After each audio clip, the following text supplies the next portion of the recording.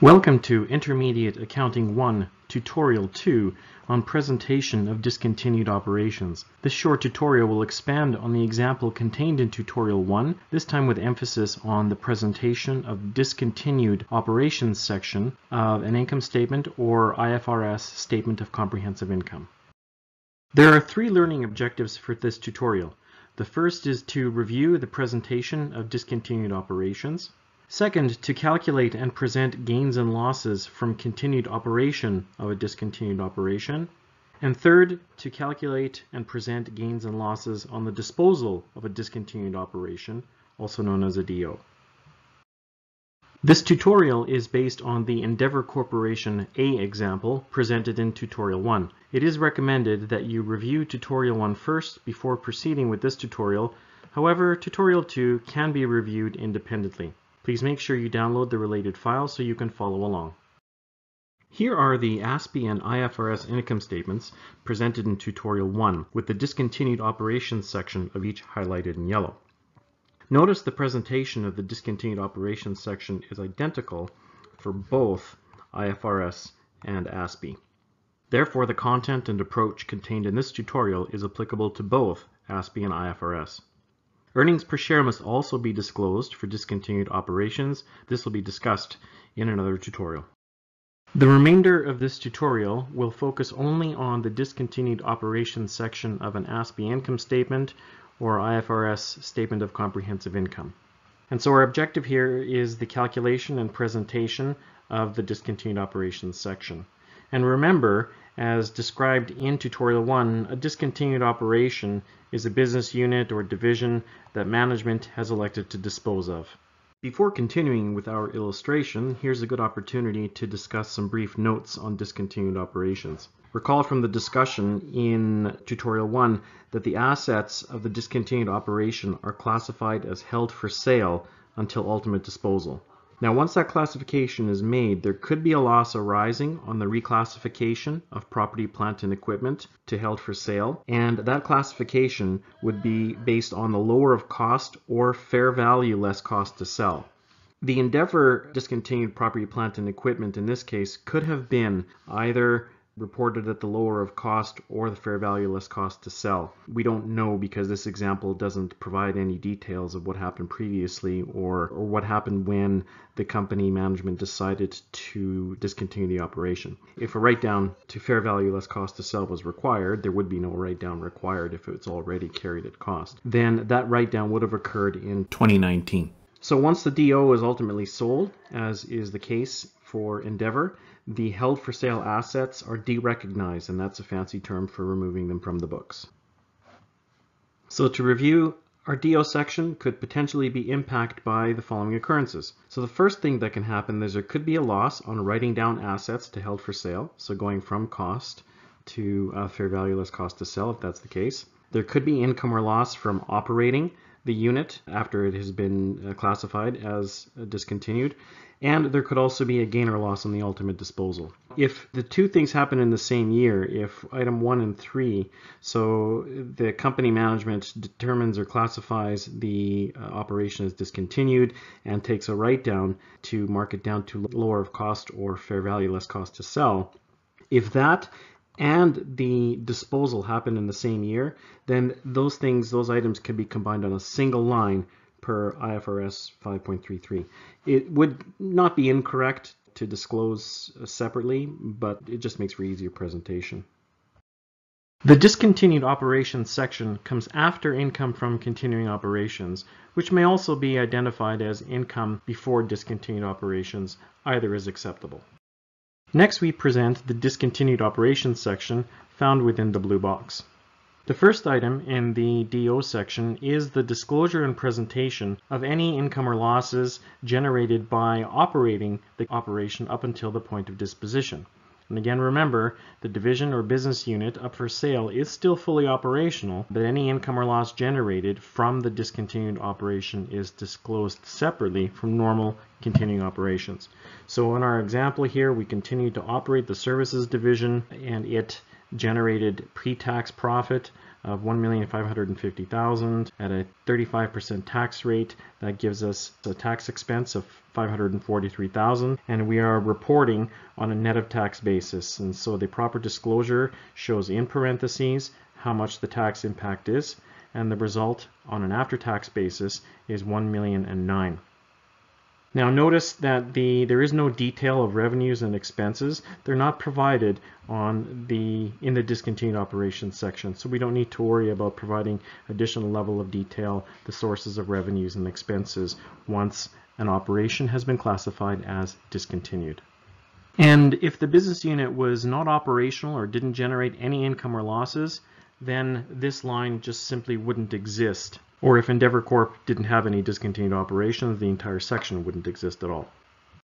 Finally, we report any gains or losses on the final disposal of the business unit, presuming that it is actually sold or wound down in the fiscal period. If the operation had not been disposed of in the year ended December 31st, 2020, then this line item highlighted in the blue box would not exist. It would appear in the final year of disposition.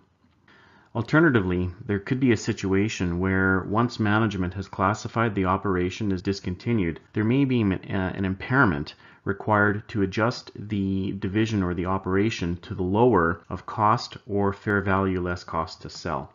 Any impairments on long-lived, i.e. non-current assets associated with the discontinued operation would be shown in this area instead of the gain and loss and disposal, because the unit would not have been disposed of yet. In our case, a $3.2 million loss was incurred in the disposal year of the services division, and the tax savings that resulted from the loss is calculated to be $1.12 million based on our 35% tax rate. The final amount reported is therefore a loss on the disposal of the services division of $2,080,000, net of a tax savings of $1,120,000. And here is the completed discontinued operations section, followed by the final income amount. Recalling from tutorial 1, the income from continuing operations was $4,460,000. The discontinued operations resulted in a net loss of $1,071,000, comprised of positive income from operating the operation less the sale on disposition, so net income is $3,389,000. The ASPE version of the statement would stop here, and of course if we had other comprehensive income, the OCI would appear here in an IFRS continued statement. Our work so far presumes that there was an operating profit on the discontinued operation. But what if there was an operating loss? And so what we'll do now is assume that instead of a gain of $1,500,000 or an operating profit of continuing to operate the DO, we are going to incur a $1.5 million loss on operation of the DO, and see how this changes our presentation. As you'll begin to see, the approach is now identical to the previous model, except that the division incurred an operating loss of $1.55 million rather than a profit in fiscal 2014. So we begin with our income from continuing operations, and then we show our discontinued operations, starting this time with a loss from the operation of the services division. The numbers are still the same, but just the opposite sign. So a $1.5 or $1.55 million loss at a 35% tax rate means the loss reported on a net of tax basis of $543,000 is a loss of $1,009,000. And then we did not change the information relating to the loss on the disposal of the services division. So this piece is exactly the same. A $3.2 million loss at a 35% tax rate gives us a net loss on disposal of $2,080,000. Now here is our completed discontinued operations section, except that instead of profit of $3,389,000, there is a net profit of $1,371,000. So the company is still profitable because the income from operations of $4,460,000 exceeds the combined loss from operating the discontinued operation and the loss on disposition. We will now cover one final variation, this time assuming that Endeavour sold the services division at a gain of $3.2 million versus a loss of $3.2 million. And we will also continue under the presumption that the discontinued operation generated a loss still of $1,550,000.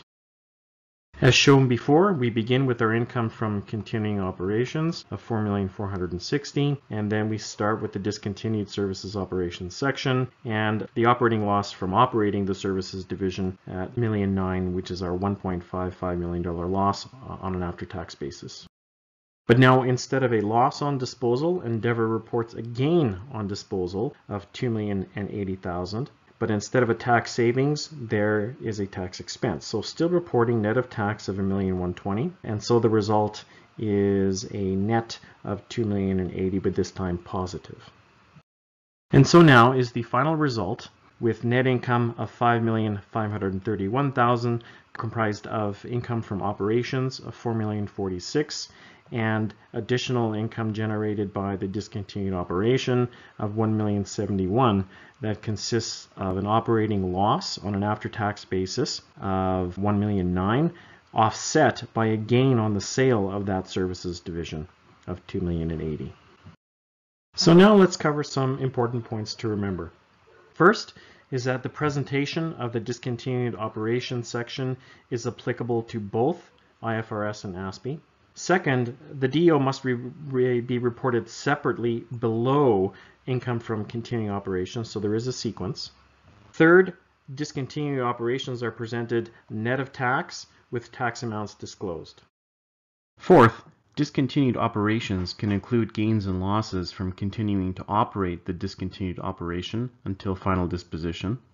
Fifth, the DO can include gains and losses from the final disposition of the discontinued operation itself.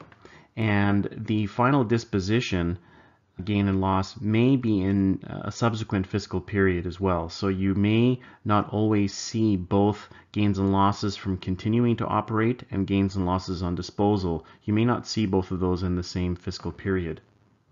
Finally, the discontinued operation can also include gains and losses of the initial revaluation to either the lower of 1, original cost, or 2, the fair value less cost to sell of the discontinued net operations net assets that are classified as held for sale, and then annually thereafter until a final disposition. So this concludes tutorial 2. We hope you found it useful.